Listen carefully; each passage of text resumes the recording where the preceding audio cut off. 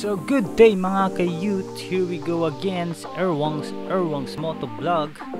So ngayon guys, i-review naman natin itong bago kong camera, no, itong Insta360 1X2.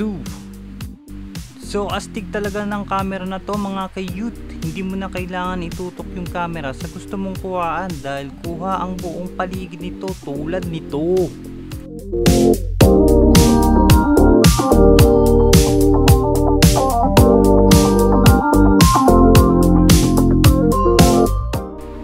Oh, astig, di ba? So, bago ko pakita ang ibang features nito, guys, so let's make a short unboxing para sa camera na to, mga ka-youth.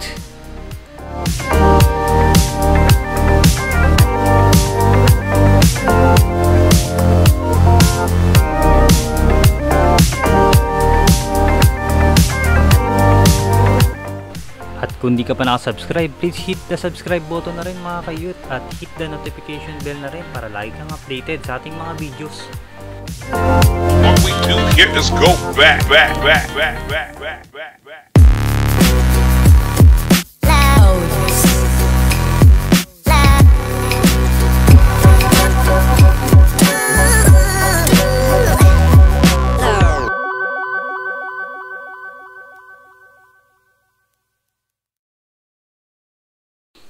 So yan guys, medyo matagal ko itong pinag-ipunan, kaya naman bubuksan na natin tong Insta360 X2. Syempre seal to, hindi tayo papayag na hindi to seal.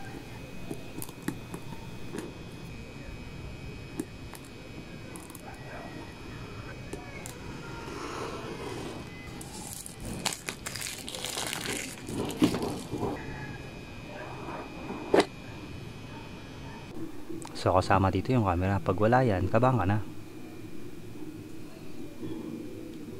Medyo mabigat.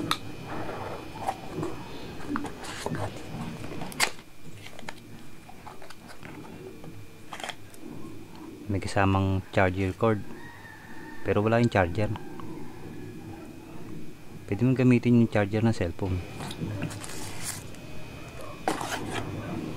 May manual. Yung mga manual na din natin binabasa. Sticker.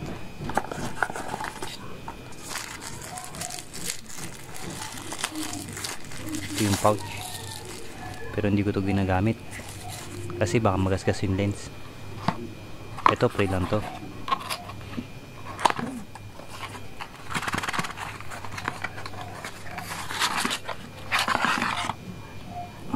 Yan, 3 meters yan guys, invisible in stick at may pre-din 32 gig na memory.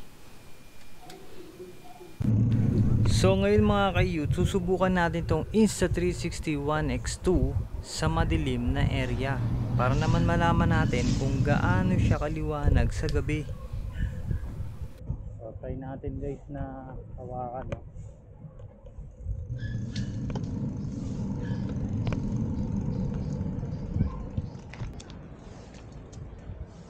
So yun guys, magaan naman siya, no, hawakan. Hindi siya nakakangawit kung hawakan nyo siya ng kamay lang.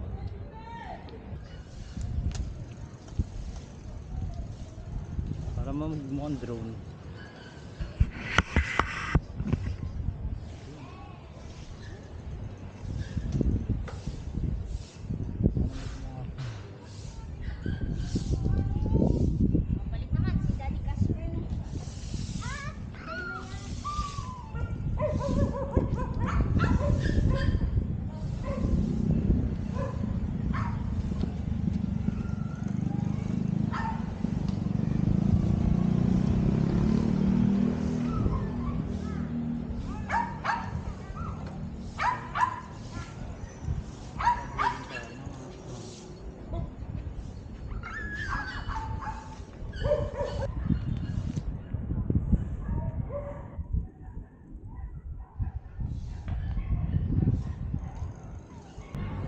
So astig talaga tong camera natin, no? 360. So ang ano pala nito guys is pag record pala ni Insta360 guys, hindi katulad ng mga regular na action cam na diretso lang. So ang nakukuha nito guys is lahat ng paligid mo, kaya magiging problema mo dito guys yung pag-editing. Kung medyo beginner ka sa pag-edit is hindi mo to may enjoy, no? May mga YouTube naman, no? Pwede nyo naman check sa YouTube. Pero ang kagandahan kasi kay Insta360 guys is walang tapon na video, no? So pwede nyo siyang ma-recycle kung anong gusto nyong angle mismo. So katulad nyan, so ayan, pwede siyang ganyan malayo. So itatalaga mo.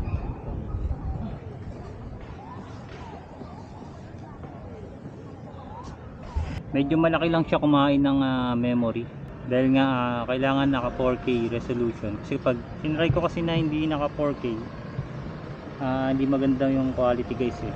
Ikot pa tayo dito guys sa lugar namin.